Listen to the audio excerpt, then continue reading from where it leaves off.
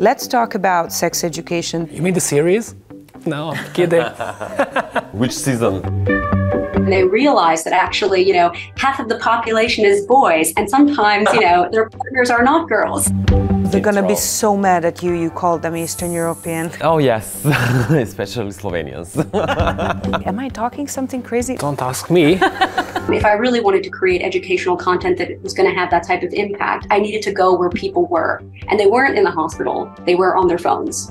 You will have the same life expectancy and the same life quality with medication as anyone who doesn't have HIV. If we could remove even a fraction of the stigma that still surrounds sexual health and STIs, I think everybody's lives would be better. Prevention is so much cheaper than having to manage late-stage complications and cure. I will submit this to Santa Claus tomorrow.